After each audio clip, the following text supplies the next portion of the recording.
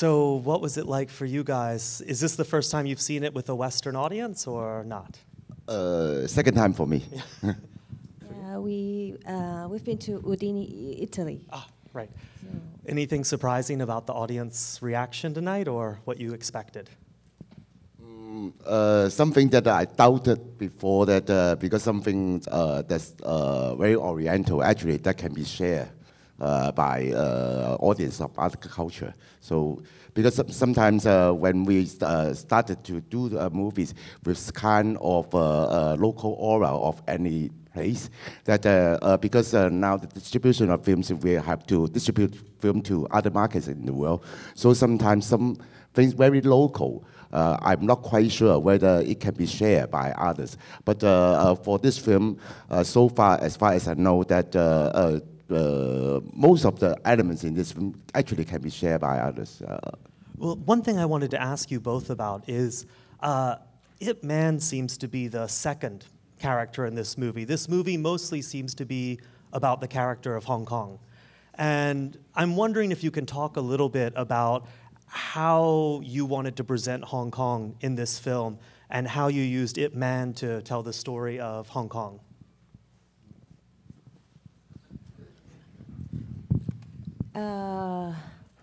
For me, making this movie is just like making a time machine. So everybody can go back to 1950s, the Hong Kong time. And then because we have in Hong Kong, because it's developing so fast, so we have lost a lot of our historical heritage. But on the other side, we would like to preserve the past. So this movie is very important, I mean, for me and Herman, because we have sort of documented something in a drama so that everyone can have our collective memory. But you guys have made two Ip Man movies now, and the first one was very much an action film. When did you two decide to make the decision to make this one a bigger film about Hong Kong and not only about Ip Man? Was that the idea at the start, or did that come later? And I think most of you know that the first Ip Man movie that I made actually is the third one. And then this one, when I made this one, then almost I think you know that Wong Kar-wai spent 5 years making Grandmaster, and during the last year of his production, then I made this one. So I can't say this is a fourth one or the fifth one. It's a kind of confusion. So anyway, so for the Ip Man, we have already some Ip Man before. So what when we collaborated to make this movie, I just tried to find something different from the two Ip Man movies before. So for the Ip Man The Legend is Born, and as well as this one, Ip Man The Final Fight, we spent a lot of effort to contextualize this hero, this martial arts grandmaster, into his place of origin. So also place of origin is kind of confusing, because Ip Man, his place of origin is in Foshan, but the place that made him famous is in Hong Kong. So for the Ip Man The Legend is Born, the younger Ip Man during the Foshan, we try to contextualize the story with what's happening at that time. And for the later part, the autumn years of Ip Man, then when he went to Hong Kong after the New China was established. So at that time, Hong Kong, how Hong Kong looked like, and what's the social context, and what's the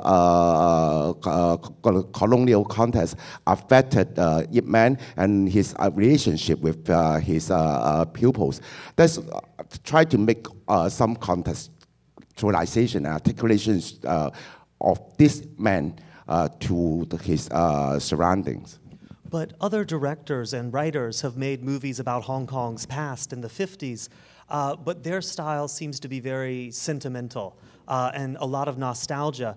And you guys concentrated on the labor movement and the strikes and the colonial politics. Why do you feel like this is so important for Hong Kong's identity? Because if we try to look at the history of Hong Kong in the past 100 years, the labor movement is something that we cannot avoid if we really want to tell the story of, about Hong Kong history. And also, actually, I think starting from maybe the 1920s, that's Guangzhou and Hong Kong general strike. It was the longest strike in world history, in the labor movement in the world. Actually, the labor movement up to today is still happening in Hong Kong, but the scale and the way the labors that they manifest their demands and requests, the ways may be different, but the things is still there. So the labor movement is something that we can't avoid. And actually, when, as I mentioned earlier, when we are trying to contextualize the story with the social context, that, but still something I cannot tell that incidents in this movie.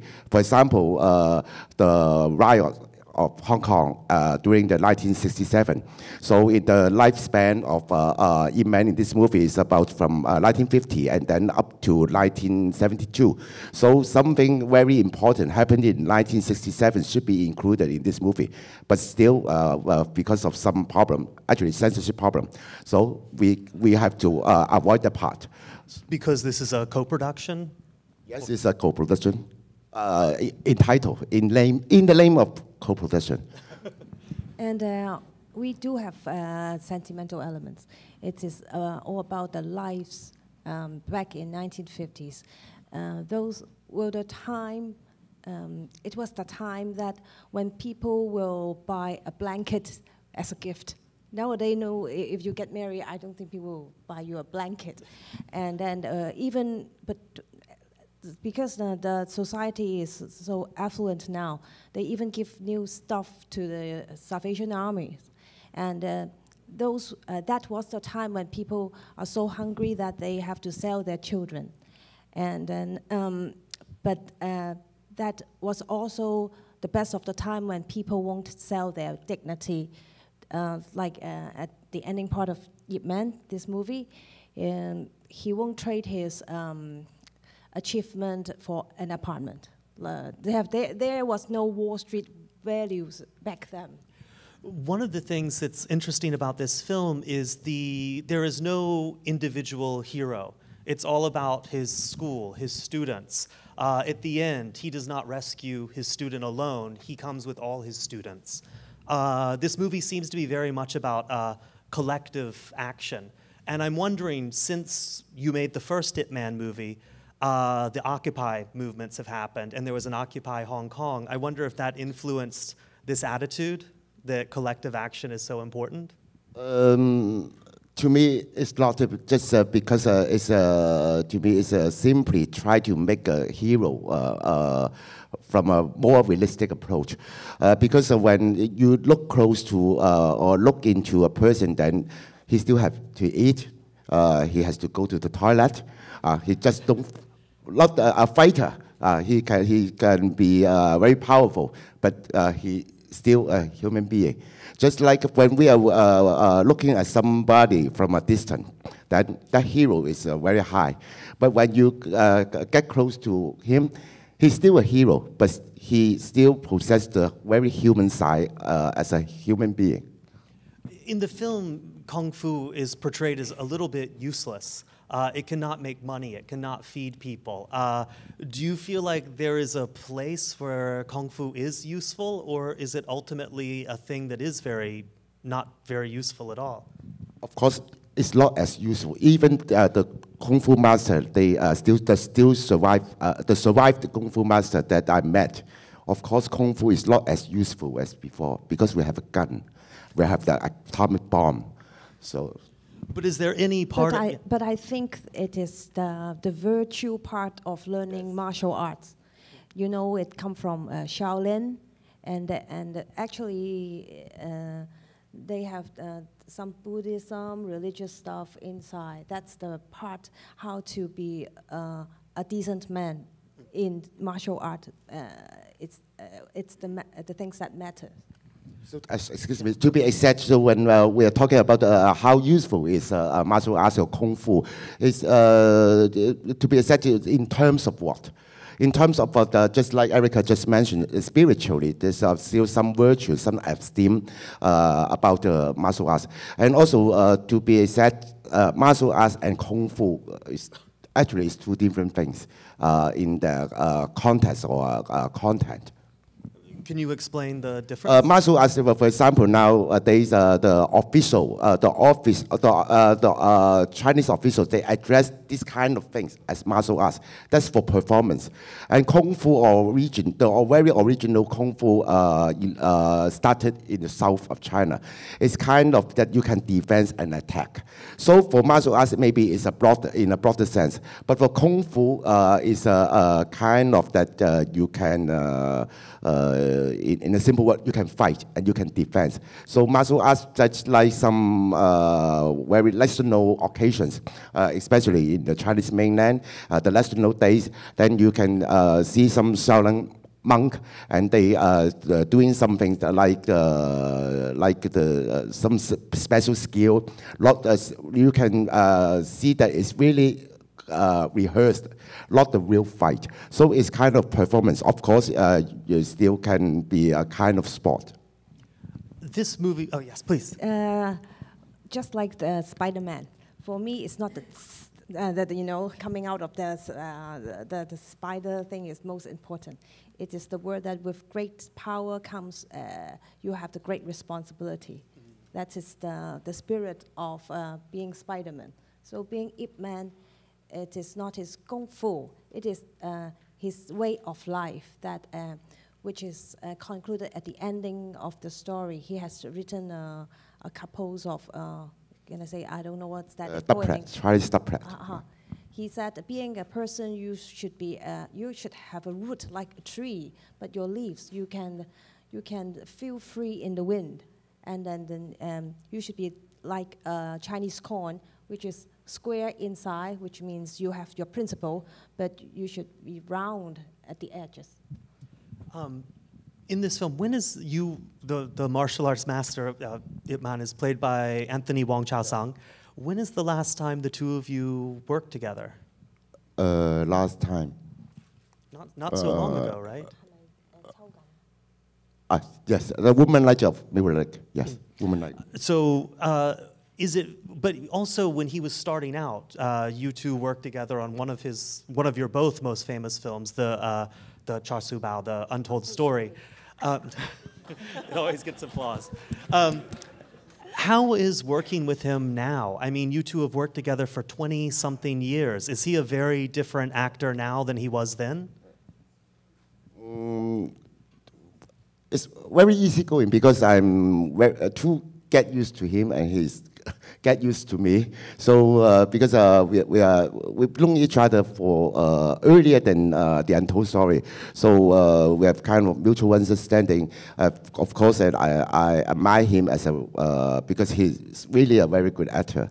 And so sometimes I heard that some people say that he's difficult. Yes, everyone can be difficult, but when you say someone is difficult, it doesn't make sense. Difficult under what?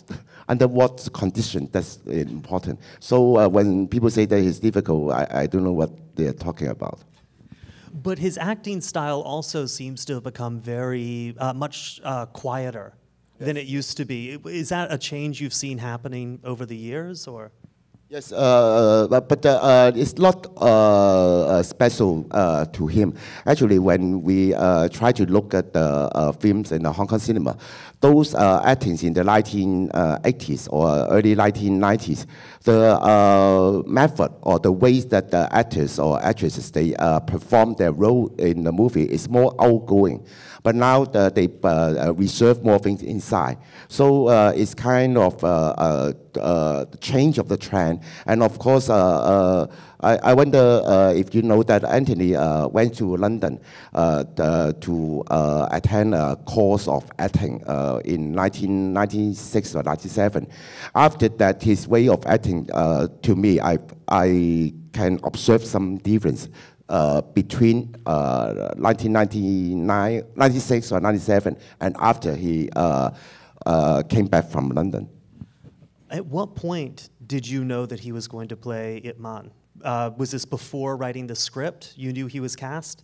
So when you were writing the script, you were writing for him? Yes.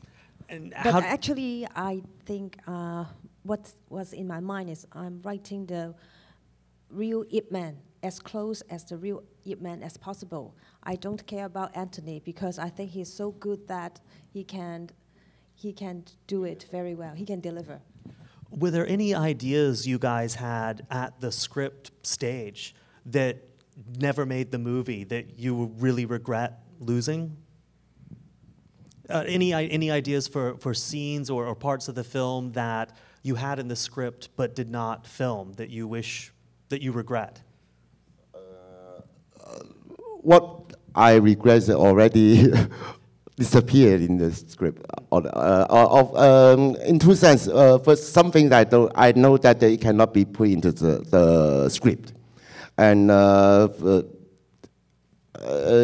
let's say we would like to put more during the 1952. For example, like why Ip Man came to Hong Kong? Yes. Why?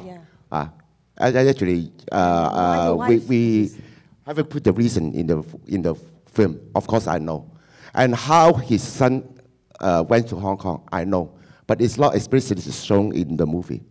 And what Ip Man is going how Ip Man lived his life during 1967, I know. But that part is not put on the script. Maybe you can explain to the audience. Please. Yeah. Why he, especially about why he came to 1967, Hong Kong and how his for example, because Ip Man worked for the KMT, the Nationalist Party of China.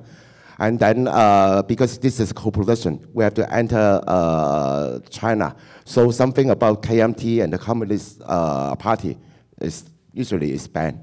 And for the riot happened in 1967, it's supposed to be initiated by the communists. So someone don't want us to talk about it. I'm curious, so what was Ip Man's reaction to the riots in 1967? I mean, he must have been quite old by then.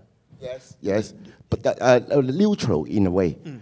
In a way, it's like the last part of this movie, that you can be very cynical, very acute inside, but how you react and how you portray or project yourself can be in a very smooth way. So that's actually, it's, as far as I know, and according to our research, this is his attitude towards life throughout his life. I have one more question before we take questions from the audience. Bruce Lee appears in this film. The back of Bruce. Yeah. Well, the Lee family is very sensitive about how he's portrayed. I mean, it's one reason there are so many Ip Man movies, because no one can make a Bruce Lee movie using his image. Were you guys worried about this? Did you get permission? I mean, what did you do to try to, because he doesn't come across as the greatest. He comes across as a little arrogant. And I'm wondering how you went around deciding to portray him and how you decided to approach it. And Bruce Lee, I think, because Bruce Lee is so famous, so when we try to portray Ip Man, Bruce Lee should be part of it. And actually, I think that, and of course, I know that that you recognize the one that appear at the end of this movie as Bruce Lee. Actually, we haven't addressed him as Bruce Lee. It's just common understanding. So I think that everyone knows that, because everything about Bruce Lee is copyrighted with his wife and her daughter. And suppose that we, according to our understanding, the Americans too so liberal. But they try to monopolize some public figure, and then the interpretation towards that figure. So, I don't know why. But anyway, if the law allows someone to do that, and we have to abide to the law in a sense, then on the other hand, we still want to express something, then we just try to find something in the middle. Let's take some questions from the audience. The question is, yesterday in the Q&A, they talked about how most of old Hong Kong has been torn down. It's a modern city now. Almost none of the old buildings are left. So how did you shoot this? Did you shoot in Hong Kong? Was it digital? Did you have to go to a sound stage? How did you recreate Hong Kong? We shot the whole film except 20 seconds of the footage. All the footage of this movie was shot in Foshan. And we... Sorry. So this whole movie about Hong Kong's history was shot in China? In China, yes. Yes. But it's a very good lesson to us. First of all, because these buildings, this cityscape is not in Hong Kong now.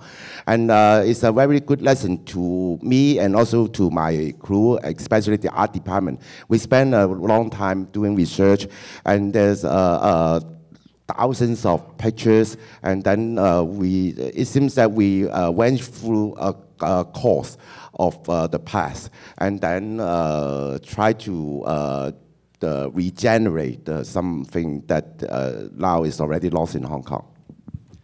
In addition to recreating the landscape of old Hong Kong, how about recreating the speech patterns, the manners, the habits of people? Did you have to teach your actors? I won't say teach, I just give some motive or direction. But anyways, I'm very aware about the language or the how they speak. Because, for example, like my father and my mother, they speak Cantonese with kind of accent.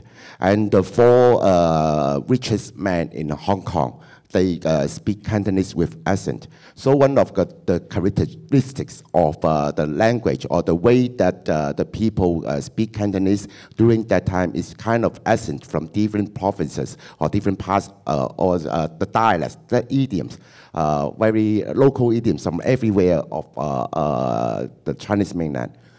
You should mention Anthony's accent in the Anthony's movie. accent is a kind of Fushan accent. So he is not using my Cantonese accent. He's using Fushan's dialect, which is quite close to Cantonese. And on the other point, I don't know how far that I can I have done in the film. The way the people walk and the way they, for example, like Anthony Wong holding the bowl, the rice bowl, is something like that. Now the youngsters won't do it. They do it like this. This is a very old style. How would Anthony Wong get so good at Kung Fu? Actually, Anthony has been practicing Kung Fu for a very, very long time, but not Wing Chun. It's another school of martial arts. And he practiced and learned Wing Chun about 14 months before the actual film shoot of this movie. And before the actual film shoot of this movie, Anthony took part in another production, that's a Chinese TV drama. And then that wooden dummy followed him everywhere, and that dummy was situated in his room, and he practiced Wing Chun every day. He said the transportation cost of the wooden dummy can buy 10 dummies. Yes, Ip Chun, Ip Man's son? Yes. Yeah, if anyone didn't see, Ip Chun, Ip Man's actual son, plays the shop owner, Yeah, right? yes. The question is, did he help with the research and background? Yes, of course, yes. So we talked to him a lot, and especially for me, because I have nothing to do at the set, so I have to entertain the master. And then he told us that, I'm not sure if you realize that Yip Man, he smokes cigarette like this. So, Yes, it's according to Yip Chun. According to Yip Chun, he collects the ashes with his hand. There were some scenes that were very, very intimate, and then other scenes that seemed to have a lot of distance from what was happening. Was that because you didn't know or have a clear idea of what was happening, or what was the strategy, I guess, with the film? Okay, thank you for your question. Actually, the the part that, the romantic part, especially the appearance of the new girlfriend, is the most difficult part in the script for me, because the Mr. and Mrs. Yip, they are a model couple in the Kung Fu movie phenomena. So the entering of another lady is dangerous for me, because most likely the female audience will not like that lady. Just like everybody were laughing when the apprentice say she's a vamp, right?